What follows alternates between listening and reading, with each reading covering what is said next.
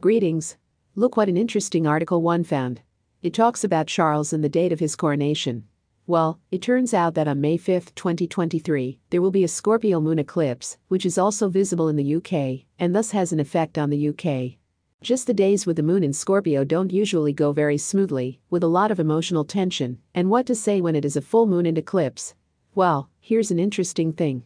First of all, Charles himself is a Scorpio, and second, the royalty in this family are in the sign of Scorpio. However, if the solar eclipse symbolizes the onset of something new and the processes that began during this period last for at least 9 or even 18 years, then the lunar eclipse indicates the end, extinction and deliverance. To be crowned during a symbolic period of deliverance is like getting rid of the crown. Is the English monarchy really over, or is it just a matter of Charles not wearing the much anticipated crown for long? In itself, the day of May 6 is interesting. The moon is still in Scorpio, in opposition to the sun. Symbolically, the moon is the people and the sun is the ruler, so it turns out that the people are against the ruler? And next to the sun, Uranus is also a reformer. I found in the news that before the coronation Charles had had a fight with the church and broke the tradition. He would appear at the coronation not in silk stockings, but in a military uniform. Overall, the planets in the day's chart add up to a sail, which may be a good thing in this situation. On top of the sail is the moon in Scorpio and the sun in Scorpio of Charles himself. Maybe that's why the royal astrologers suggested such a date. And they weren't at all confused by the tense triangle of power, opposition and forced change of laws, opposition and danger to popularity. The date of marriage is a good indication of how the marriage will continue to work out. The date of the coronation is a marriage to one state, so here, too, one can speculate on how the relationship will unfold. Clearly, Charles wants very much to leave at least some positive mark on himself, so he puffs himself up and looks for that opportunity. But the stars seem to be against it. Because if you close your eyes to everything and see May 6 sail, you can still hope for the best. But if you put it all on the map for Charles himself?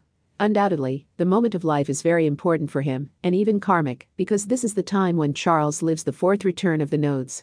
This moment everyone lives in 75-76 years, when the question of completing the social realization, the evaluation of what has been achieved, and the transfer of accumulated experience and knowledge to the next generations already arises. At the same time, Charles lives through the opposition of Saturn to his natal Saturn. For the average person, this is the moment of completion of some responsibility, retirement. If one remains in the social space, however, there are increased demands on one's performance is judged more picky, and one either has to endure high stress and brag a lot, or one begins to slip downward. This would be the most inopportune period for marriage. Here, too, we can talk about the beginning of the end, rather than the beginning of beginnings and fresh air.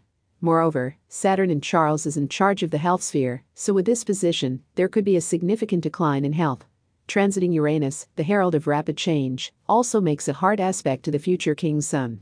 The manifestation of personality and enthronement is hindered by some external force, surprises. Impulsiveness and rash decision-making can lead to a downfall. I think there will be a very strong popular dislike because there are several indicators pointing that way. Pluto makes a hard aspect to the Charles moon. First of all, it's a very hard aspect just for the psyche. Second of all, for the family. How did we forget about Mercury retrograde? Not only is Mercury retrograde on May 6, but it is also in hard aspect to Charles's own Mercury. Misunderstandings, disagreements, paperwork or protocol errors. Delays, tardiness, deception. Transiting Lilith in the personality manifestation area of Charles's chart. Do you think there are astrologers in the royal service? Why was such an unfortunate date chosen?